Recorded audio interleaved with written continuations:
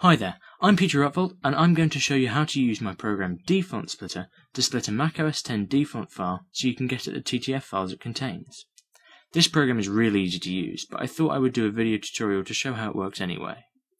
First of all, we need to choose the dfont package to extract. Here I'll choose Markerfeld. The next step is to pick a destination folder.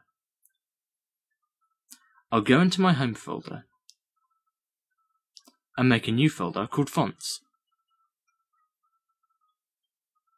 And that's it. To see the results, I can now go back into my new fonts folder, and as you can see, this particular font file has split into two TTF files. Other fonts can vary slightly and also contain other files, but in all the cases I've tried, you will end up with at least one standard TTF file. I hope you find the program useful. If you have any questions or comments, please feel free to get in contact via my website, peter.upfold.org.uk. Thanks for watching.